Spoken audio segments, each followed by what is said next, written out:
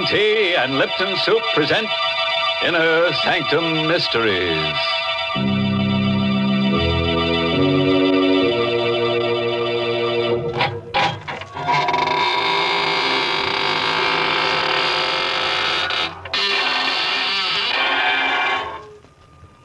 Good evening, friends of the Inner Sanctum. Welcome. Come right in. There's room enough for everybody. As a matter of fact, the more bodies, the better. Don't be surprised by the gloom. It's our new paint job. In black, so the bloodstains won't show. Why, Mr. Host, that's an awful thing to say. Giving all these nice people the wrong impression about our program. Oh, on the contrary, Mary. You know very well that our proceedings here are rather terrifying and our little family a bit on the gruesome. Of course, it used to be different in the old days of Inner Sanctum, but since then we grew some. We have indeed, Mr. Host. But now, while you're busy making last-minute arrangements, I'm going to enjoy a chat with our Lipton listeners. When you tip up the teapot and pour yourself out a cup of Lipton tea, what a lively, inviting fragrance curls up from the cup to greet you. And above all, what sheer delight there is in Lipton's delicious taste. You say to yourself, there must be a reason why Lipton tea is so much more enjoyable than any tea I've ever tasted. And friends, there is. It's Lipton's brisk flavor. Briskness in a tea is what folks like. And brisk is the very word the tea experts themselves use to describe Lipton's hearty, more flavorful goodness. So no wonder tea drinkers love Lipton so much. Unlike ordinary dull-tasting teas, Lipton's has a world of fresh, lively, full-bodied flavor. And because it's brisk-tasting, more people buy and enjoy Lipton's than any other brand of tea in the world. Chances are you'll prefer it, too. Try this tangy, more flavorful tea soon. It's Lipton tea. Brisk-flavored Lipton tea. And now, friends, draw up your chairs. Dim the lights and listen to a story designed to freeze the spine and set the teeth on edge. It was written by Michael Sklar and Richard Manoff, and it's called The Confession. Our star is Santos Ortega, who plays the role of Alex. The last thing I remembered was the gunshot, the thud of the bullet, and the burning pain in my stomach. And everything got black. When I regained consciousness, my impression was of blinding whiteness. There, don't try to move, Mr. Sturgis. Where am I? This is the emergency ward of the General Hospital. I felt no pain. Just an overall numbness and a desire to sleep. Am I going to die? Yes. How much time have I got? A couple of hours. Doctor, I want to make confession. I want to confess to murder. I told the doctor about the money and Lenore. She was much younger than I. And she thought because I owned a little drugstore, I must be prosperous. And I suppose that's why she married me in spite of the difference in our ages. But there wasn't any money for fun or nice clothes. So she became restless. But I loved her. And I did my best. Until the other night. In the drugstore. It's 12 o'clock, thank heaven. Time to close up, Alex. 5 more minutes, dear. Another customer might come along. Just like an old man chasing pennies, never getting anything out of life. Be reasonable, dear. I'm trying to make a living for us. Is this your idea of a living? Is this what you promised me before we were married? I know it's not what you deserve, Lenore, but someday... Oh, you make me sick. I must have been crazy when I married you. Lenore. I'm going to say something I've had on my mind for a long time, Alex. Rather than go on this way, I'd prefer to be dead. Look at you. I don't have to put up with you. I'm still young, Alex. So there it was. Out in the open. An old man with money would have been acceptable. But because I had no money, She was going to leave me. I wanted to plead with her. I would have gotten down on my knees. But before I could say anything, the street door opened, and a man stumbled into the store. Oh, Alex, look! Help me, quick. I'm wounded. I helped the man to a chair. He'd been shot in the chest, and the front of his coat was covered with blood. His breathing came hard. Bullet, my chest. Patch me up. I'm only a pharmacist. You need a doctor. I'll call Dr. Johnson. No, I don't want any doctor. I want you to help me. Is it because doctors must report bullet wounds? Is that why you want a doctor? Never mind my reason. I got plenty of dough. I'll give you $500 to take care of me. Well, I'd better call the police. No, lady, no. Look, mister, take care of me. Keep it quiet. I'll give you $1,000. $1,000? Let me see the money. Here's a $1,000 bill, but I got plenty more. No. Help me take him into the back room. Oh, but Alex. No, I'll take him myself. You get busy and wipe the blood off the floor. Oh, no, you can't. Wipe up the blood. Do as I say, Lenore.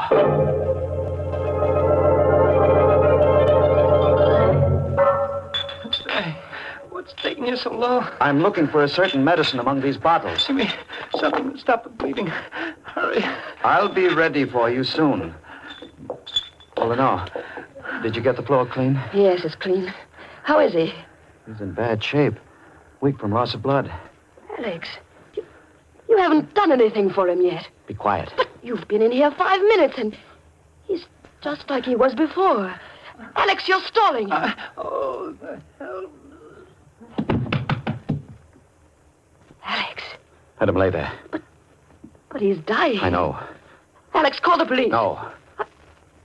Are you going to let him die? Yes.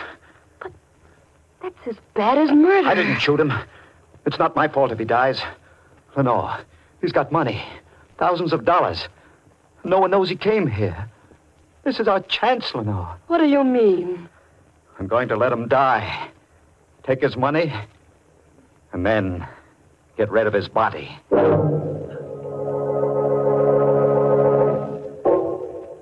He lay still. I stooped and went through his jacket. There was a wallet containing a few $1 bills and a driver's license, which I handed to Lenore. His name is James Kirk. He lives in Hillsborough. His pockets were crammed full of bills of large denominations. Lenore watched, fascinated, as I counted. How much is it, Alex? A little over $78,000. We're rich, Lenore. I'm frightened. There's nothing to be afraid of. All we have to do now is wait until he dies and get rid of the body.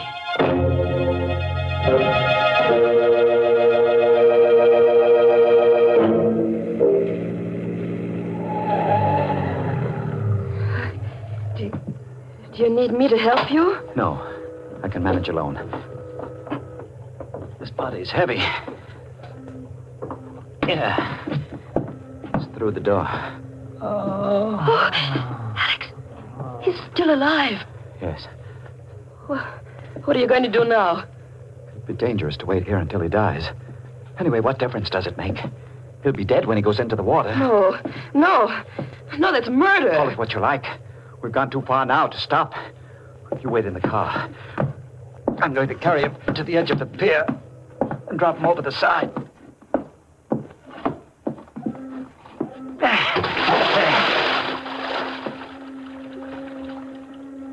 He's gone.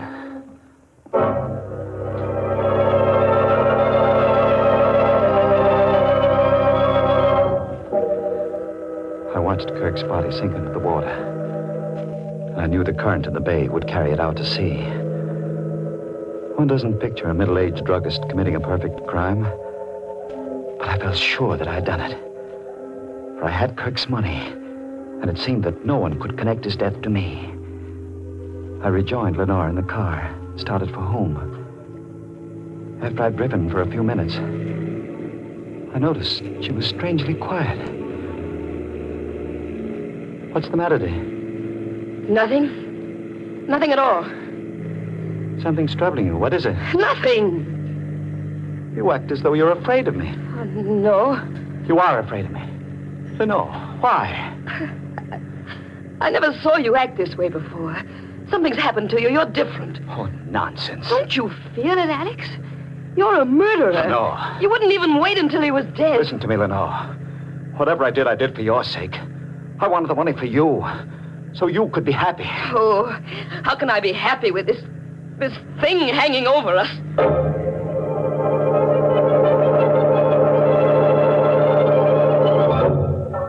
We had breakfast the next morning in absolute silence. Then Lenore went to open the store, while I wrapped the money in a parcel, took it to the bank, placed it in my box in the safe deposit vault. No one paid any attention to me, although the bank was swarming with police detectives. From the bank, I went directly to the drugstore and found a man there waiting for me. Mr. Sturgis, Yes? Biggert is my name. Mark Biggert. What can I do for you? I'm an insurance company detective, Mr. Sturgis. I'm investigating the First National Bank robbery for my company.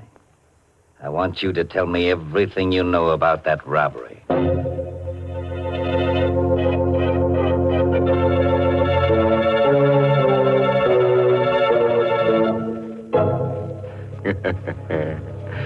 Don't say I didn't warn you about Alex Sturgis at the beginning of our story. You know, he's quite a guy for an oldish man. A real killer. He thinks death begins at 40. Mr. Host, I think Alex Sturgis is a perfectly dreadful person. Oh, but he's a good druggist, Mary. Just the man to go to if you have to fill a prescription for murder. Well, we've certainly had plenty of prescriptions for murder, mayhem, and arson on our program, Mr. Host. But now I've got something different, a prescription for enjoyment. The directions are pleasantly simple. First, just stretch out in an easy chair in front of the fireplace. Then make sure there's a cup of brisk-flavored Lipton tea at your side, and your pleasure will be complete. There's just nothing more delightfully good than the zestful flavor of Lipton tea. It's so bright and refreshing and satisfying. Its familiar, welcome fragrance seems to fill the whole room with summer. And how beautifully its deep amber color fits the scene, a color as warm and cheery as the flames dancing on the hearth. Now there's a real prescription for enjoyment. Try it tomorrow with a piping hot cup of delicious, brisk-flavored Lipton tea. Well, that should be a very pleasant prescription to take, Mary. And now, friends, let's get on with our story. Lying on a hospital bed, Alex Sturgis has confessed to the murder of a bank robber who entered his drugstore in much the same manner as the fly who entered the spider's parlor. Alex pocketed the robber's loot and dumped him, still alive, into the bay. An insurance company detective has just come in to question him. He was a big man, but not fat, this detective. And although he didn't appear to be very intelligent, he had a look of cunning. His clothes were rumpled, and he rolled an unlit cigar around in his mouth as he spoke. Suppose you start from the beginning, Sturgis. There's nothing to talk about, Biggert. I don't know anything about the robbery. You don't, eh? No, I don't. Why should you come here annoying me with silly questions? I'll tell you why I'm here, Sturgis, and then maybe you'll see your way clear to talk. You know the bank was robbed last night, and the crook got away with better than $78,000. Yes? The night watchman was shot. He's in a coma now, but before he was shot, he shot one of the crooks. What does that have to do with me? I'm coming to you, Sturgis. I'm a slow man, but I'm thorough, which is more than you can say for the harness bulls on the police force. Take those harness bulls. They didn't spot the trail of blood that wounded crook left when he ducked on the alley behind the bank. Funny thing, they clean missed it. But I noticed it, Sturgis. I followed it through the alley and straight up this street. And here's another peculiar thing. The trail ended right smack at the door of this drugstore. Are you implying... 2 and 2 makes 4, Sturgis. As I said, I'm not a fancy-pants detective, but here's how I figure it. This yegg was wounded, so he came in here and asked you to fix him up, which you did. In exchange, he gave you a nice big piece of the tape to keep your mouth shut. Am I right, Sturgis? You're 100% wrong. If you were smart, you'd talk now and save yourself a lot of grief. I've got nothing to tell you. Suit yourself, Sturgis. But here's my business card. In case you change your mind, you can reach me at the Hotel Empire. By the way, the company is offering a $5,000 reward for the return of that money. I'm not interested. Good day. Okay. It's your next, Sturgis. I'll be seeing you. Alex, Alex, I heard what he said. He knows. I should have thought of the blood outside. How can you stand there and act so calm about it? He knows, I tell you. Take hold of yourself, Lenore. He only suspects, and his suspicions aren't worth 2 cents unless he can produce evidence. Believe me, we've got nothing to worry about. I was cocky then. Too cocky. Lenore was right. I was a changed man. That money had put iron into my spine. And then, that afternoon, I got the first of the phone calls. Hello? Sturgis Drugstore. This is Western Union calling. I have a telegram for Mr. Alex Sturgis. This is he speaking. Will you accept the message over the telephone, Mr. Sturgis? Yes, of course. The message reads as follows. Place the money in an envelope and mail it to box number 11, General Post Office. Don't fail to act as instructed because your future depends on it. Is, that all? That's all, Mr. Sturgis. There is no signature. Thank you. Bye. Oh, it was bad enough having that detective snooping around, but now this telegram. Oh, don't take any more chances, Alex. Send the money. No. Alex, please. I'm frightened. Listen, Lenore. Calm yourself. It's perfectly clear what happened. One of the bank robbers came with Kirk as far as the store. He must have been frightened away by the police. Now he's using this method to get the money. But he won't get it. Why? What are you going to do? I'm going to put a wad of blank paper in an envelope and mail it to that post office box. Then I'll stand watch at the post office and see who claims it. And then what? That money means everything to us, Lenore. I've already killed one man for it. If necessary, I'll commit another murder. I placed blank strips of paper in an envelope and mailed the envelope to that post office box. The next morning, I went to the post office and stood near the window, waiting for someone to come along and claim the envelope in box number 11. Hours passed. I got hungry. My legs began to shake from exhaustion. But I couldn't leave that spot. I meant to stay there until... What are you waiting here for, Sturgis? A voice cut through my thoughts. I looked up. It was Kelly, the policeman. He was suspicious. The clerk noticed you hanging around and called for a cop. It's nothing, Kelly.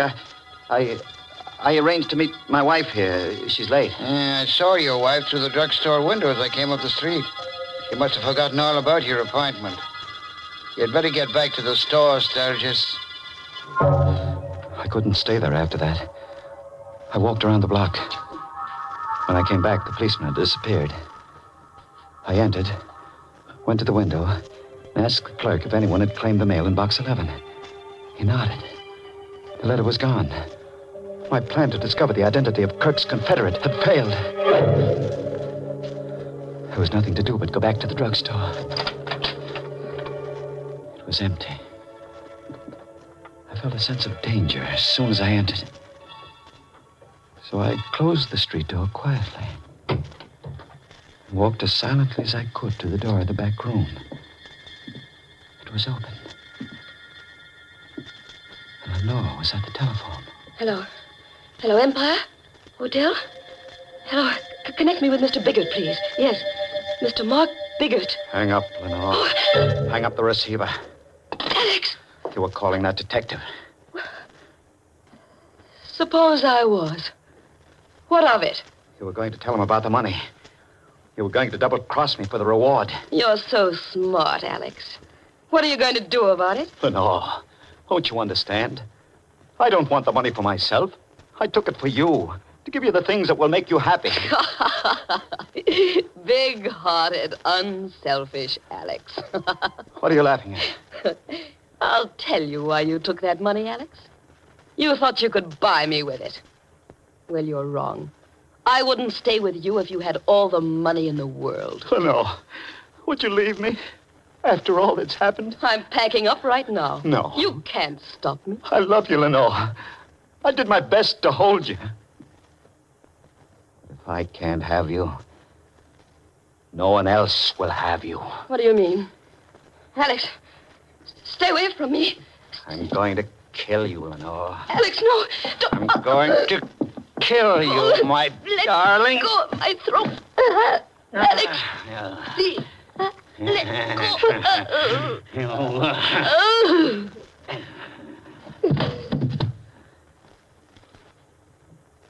She's dead. All men kill the thing they love. And I've killed you, Lenore. I felt empty, drained of all emotion. I buried her body in the cellar of the drugstore. I was even a bit glad that it ended in this fashion.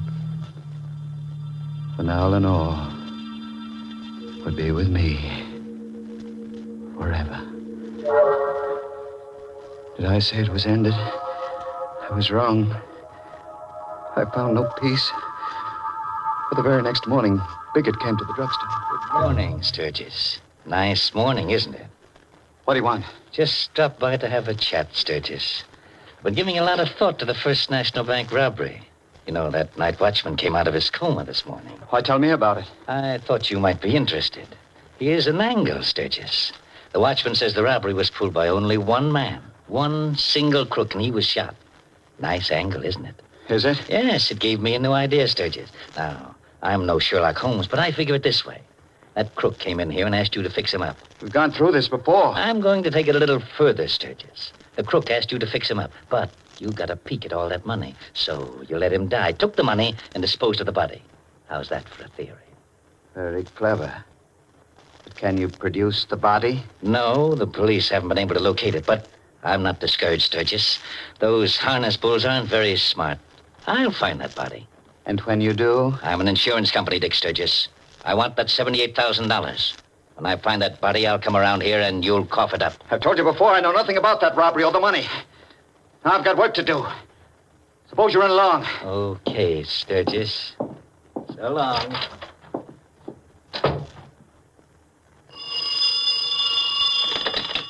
Hello. Sturgis Drugstore. Western Union calling. I have a telegram from Mr. Alex Sturgis. This is he speaking. Read it to me, please. The message reads as follows. Received your letter. Contents not what requested. Suggest you obey instructions. Same box number and post office. This is final. Is there a signature? No, sir. There's no signature, Mr. Sturgis. I hung up. My head was reeling. But out of the confusion in my mind, one thought emerged. The night watchman had said Kirk had no Confederates in the bank robbery. Therefore, the person sending me the telegram must be Kirk. The salt water of the bay must have revived him. Kirk was still alive. I found Kirk's wallet on a shelf where Lenore had placed it the night all this began. From the driver's license, I copied his home address. I waited till after midnight and drove to Hillsborough, where I found Kirk's apartment in an old tenement building. The door was unlocked. I drew out my gun and entered. I meant to kill Kirk. I had to kill him. The living room was empty. No one was in the bedroom. I turned, walked back to the living room. Drop that gun, Sturgis. Biggett, drop the gun, quick. I'm not taking any chances with you. How did you know? How did I know you were going to come here, Sturgis? Sit down in that chair by the table and I'll tell you. You sent the telegram? Yes, I sent them. You got me to think that Kirk was still alive. That's right. And you followed me here. You trailed me. It's all clear now, isn't it, Sturgis? You take 2 and 2 and add it up and it comes out 4. Now, where's the money? The money? We're going to cut out the cute stuff, Sturgis. I want that money. Now, where is it? It's in a medicine jar. On a shelf. In the back room of the drugstore. All right, let's go, Sturgis. First, you'll give me the money. Then I'll take you down to police headquarters. We drove to the drugstore. I led him into the back room. I knew exactly what I was going to do. On one of the shelves was a bottle of hydrochloric acid. Biggett thought it was the bottle containing the money. I reached up, uncorked the bottle, and flung the burning liquid into his... Ah! I'm blind. I'll kill you for this, Sturgis. If I could only see you. Where are you, Sturgis? Sturgis, where are you? I was huddled against the wall. He stood between me and the door, screaming in pain, firing his gun blindly. The first 3 shots missed, but the 4th bullet struck me in the stomach.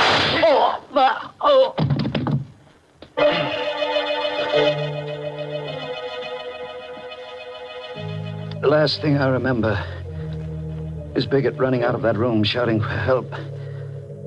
I lost consciousness soon after.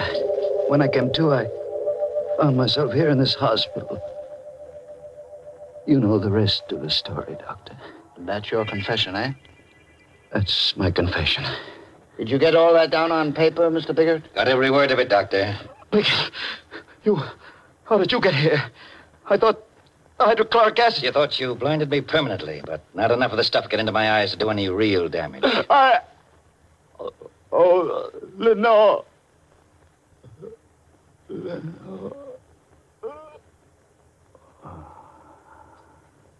He's dead, Biggert. I've seen a lot of funny cases in my time, Doc, but this beats them all. He's a man who commits murder to get a lot of stolen money for his wife. Then he kills his wife. And finally, he gets killed himself. And the money? The money is safe and sound in the bank safe deposit vault.